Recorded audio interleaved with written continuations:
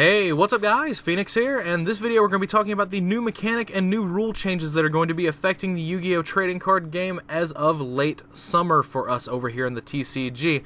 It's going to be affecting the OCG in somewhere around mid-April, probably, like spring area, but if we are following suit with the previous example of how we got the pendulum mechanic and the field changed, and we got the new draw rule and the new field spell occupation rule, then we should have this implemented at the end of the North American WCQs, or whatever national championship in the TCG is the last one to take place. The rule set should be in effect at the very end of that event, after that event has taken place, because we will have access to the structure deck these cards come out in, as well as there will be a set on the horizon that introduces more of these cards. Now, what we have is we have link summoning, and we have changes to the field in general, specifically how it affects summoning monsters from the extra deck. Now, what the hell is a link summon?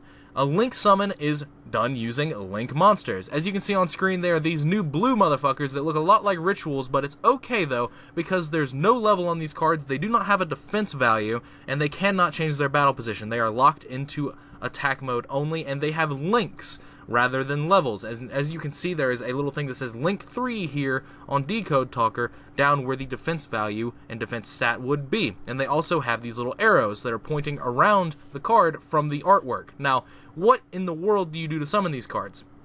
It's actually very straightforward. Link summoning is very similar to synchro summoning in terms of how it's performed, because for example of Decode Talker, its requirements are 3 effect monsters. You will send those to the graveyard and then link summon Decode Talker. So Decode Talker being a link 3 monster, it requires 3 effect monsters because it is a link 3 monster. Now alternatively, you can link summon using other link monsters. Basically think of it as if you were synchro summoning with a synchro tuner. Basically, you can alternatively summon a link monster like Link Decoder with a link 1 monster plus 2 effect monsters to meet the link 3 requirement, or a link 2 monster plus 1 effect monster to fulfill the link 3 requirement. A monster's link is also counted as its amount that it can be used as a material for another link summon, at least if that is the information that I've gotten that is correct, if I've deciphered that correctly, off of the organization's website and the information they've given us.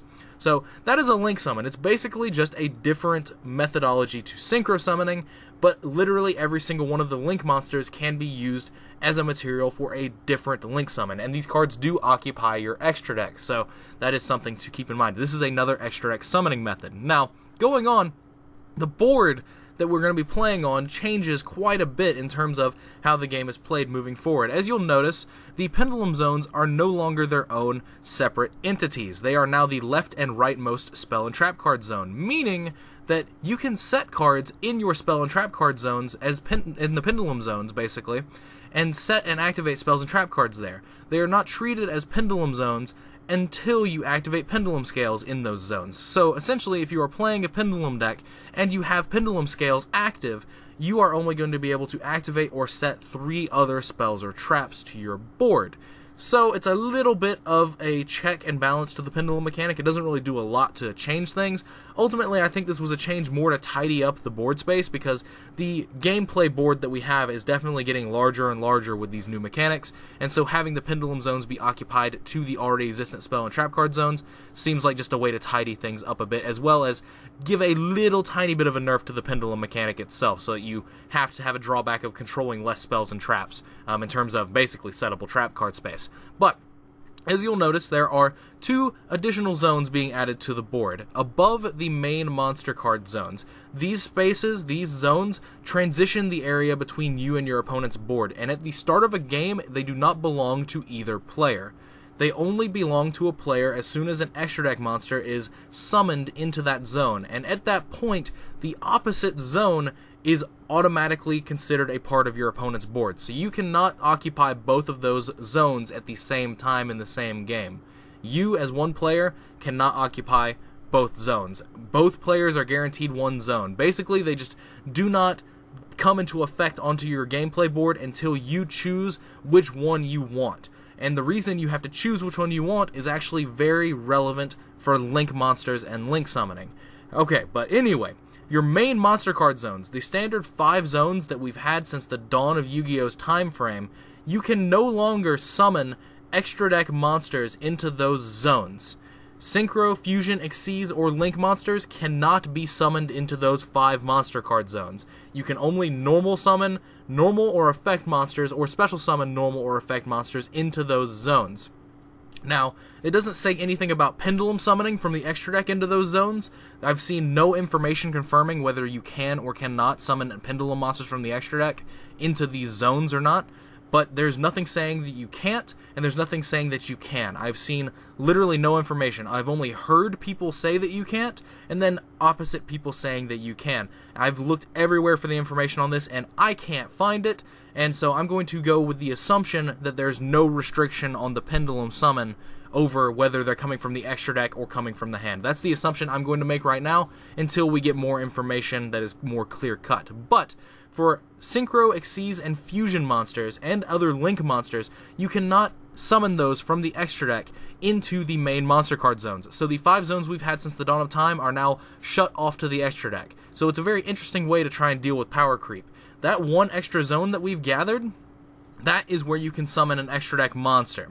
So you can synchro summon into that zone if you want to, and occupy it with your 1 monster. You can Xyz summon into that zone if you want to, and occupy it with your 1 monster. Or you can unlock its full potential of that zone and summon a Link monster in that zone from your extra deck. Now, there's those arrows around the card artworks of the Link monsters, if you remember. Now, those arrows point to adjacent points on the board. And so in the example of Decode Talker, it has got an arrow pointing in the bottom diagonal left and bottom diagonal right. So when this card would be occupying that extra monster zone, as the extra deck summon you have, the 2 zones that it points to are now zones on the main monster zones that can be used to summon Synchro, Fusion, Xyz, or other Link monsters from your extra deck. So basically, using Link monsters, you are unlocking your capability to use the extra deck going forward into the game. That's a very cool idea, and it's a very unorthodox way to deal with power creep, and it's also a very, very effective way to force the new mechanic down our throats. Good one, Konami.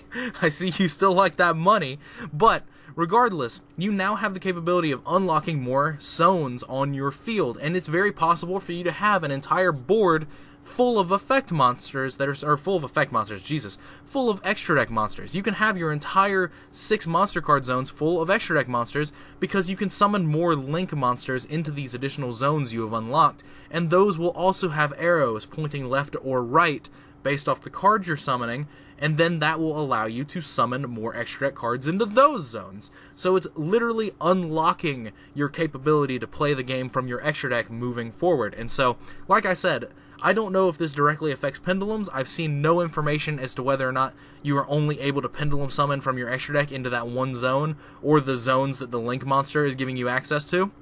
But I've seen no information for or against that. All I know is that some other Yu-Gi tubers have talked about it and have said, you can't pendulum summon because that's a monster from the extra deck. But in the original article that is on YG Organization, it only specifically mentions Fusion, Synchro, Xyz, and Link monsters.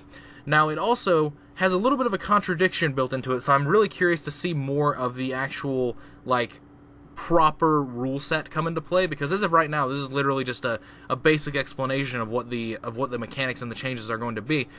The article says that you cannot summon Synchro, Xyz, Fusion, or Link monsters into the main monster card zones unless they are being granted access to by Link monsters opening up the zones. But then in a Q&A at the end of the article, there is a question that says, if I Monster Reborn a Synchro monster or an extra deck monster that was properly summoned and went to graveyard, does it go into the extra deck zone, the extra monster zone, or can I summon it in the main monster zone? And the answer that was given was you can summon it into the main monster zone. It does not go into the extra deck zone.